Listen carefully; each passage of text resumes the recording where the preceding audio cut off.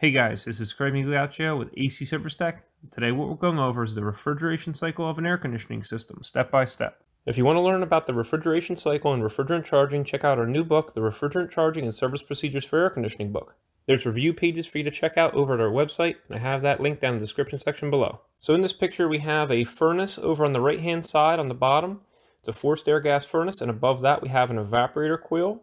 So that's all located on the right side of the wall. On the left side of the wall, we have an outdoor air conditioning system referred to as an outdoor condensing unit. And then over at the top left, you see the refrigerant state. So there's a color guide for each of the states that the refrigerant goes through during the refrigeration cycle. The refrigerant enters the vapor compressor as a low pressure, low temperature vapor. This can also be referred to as a gas. It exits the vapor compressor as a high pressure, high temperature vapor refrigerant that is superheated. The refrigerant enters the discharge tube and it rejects heat and lowers in temperature. Then it travels into the condenser coil and it continues to reject heat and lower in temperature until it turns into the saturated state. The saturated state is where liquid and vapor both exist at the same time. It's going to continue to reject heat, but it's not going to lower in temperature. It's going to maintain the same temperature as it gives off its heat energy until it gives off enough heat energy until it turns into a complete liquid.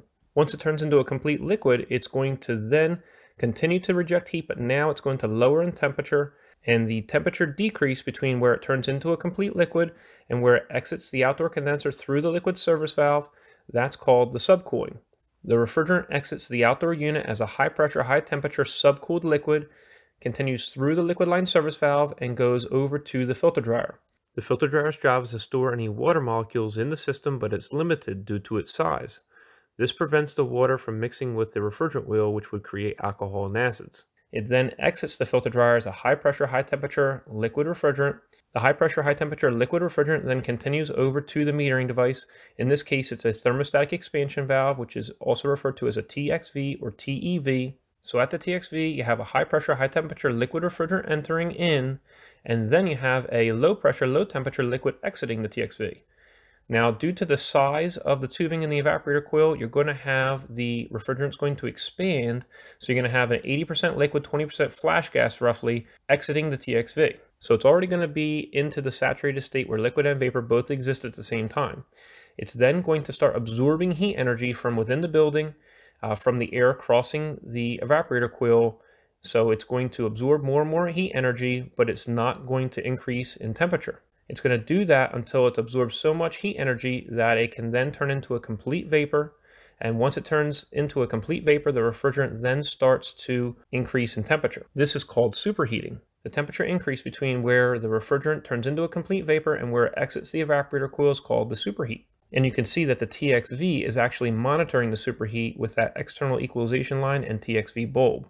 So the TXV's job is actually to monitor and adjust the superheat across that evaporator coil. It can do this by adjusting the refrigerant flow going through the metering device. So now you have a low pressure, low temperature vapor refrigerant exiting the evaporator coil, and it continues through the large vapor line until it gets to the vapor service valve. Then the low pressure, low temperature superheated vapor re-enters the compressor and the refrigeration cycle starts all over.